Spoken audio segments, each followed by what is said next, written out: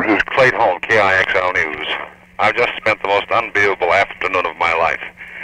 This noontime at about 12:35, I saw President Kennedy, his wife, Governor Connolly, his wife, Lyndon Johnson, his wife, go down Commerce in downtown Dallas, smiling, waving at thousands and thousands of people who are giving the presidential party a gigantic welcome. I heard this afternoon via a good source, an aide to the governor, as a matter of fact, that Mrs. Connolly turned to the president and his wife and said, "Now, can you say that they don't like you in Texas?" because his welcome was so overwhelming.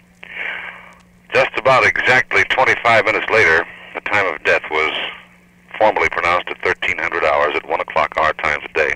The president was dead. We were told at the hospital briefing that the president was shot once in the neck, and it was not known at that time whether he'd been shot in the head or not, because the wounds on the president were of such a nature that the path of a bullet or the entry point of a bullet, a second bullet, could not be determined. At the moment, we're at Love Field, Dallas Airport, and President Johnson has just taken off in a gigantic jet plane. On the side of it, the United States of America. The new president was sworn in on Love Field just about, we'll guess this, about 25 minutes ago. And he took off immediately for the nation's capital. There was not much of a crowd at the airport because this ceremony was kept semi-secret, not really secret. And believe me, it was rough for me to get into the area where the swearing-in took place. One presidential plane is still on the field, but it is mostly a press plane. Also, there's a Pan American jetliner sitting there. That also is a press plane. The U.S. plane will probably take off in a little while. The Pan Am plane, according to what I can get from the head of the White House news staff, will not leave until 5 o'clock this afternoon. Naturally, the press corps is in an awful turmoil.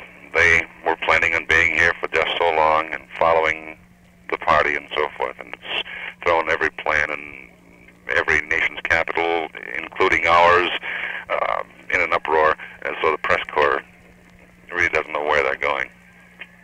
Also, another sidelight I'd like to save just one moment was the crowd at the hospital, and there was a crowd at the hospital, Parkland Hospital in Harry Hines this afternoon, the scene of the president's death.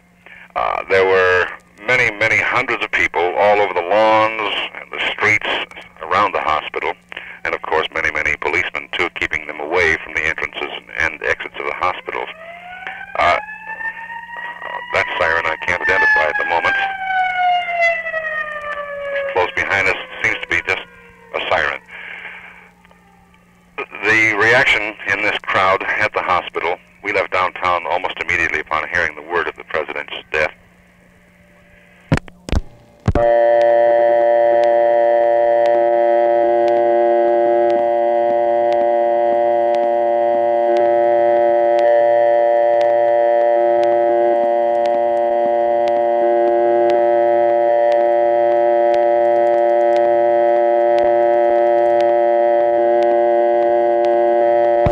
This is a telephone company announcement.